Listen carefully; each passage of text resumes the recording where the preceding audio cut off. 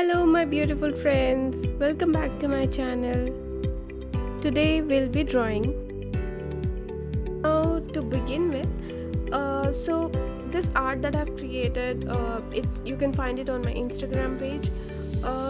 It's simple but it looks very complex because of the layers that it has.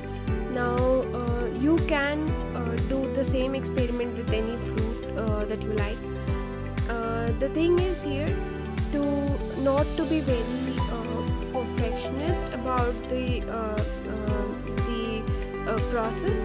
You have to experiment a bit and find out what works, what you like, and then once you are ready with the texture that you wanted to add, the elements, the values that you wanted to add, you can proceed and then you can create this art. Although I didn't take much time on this, I would say, but it was really fun to begin with, and hope you enjoy it.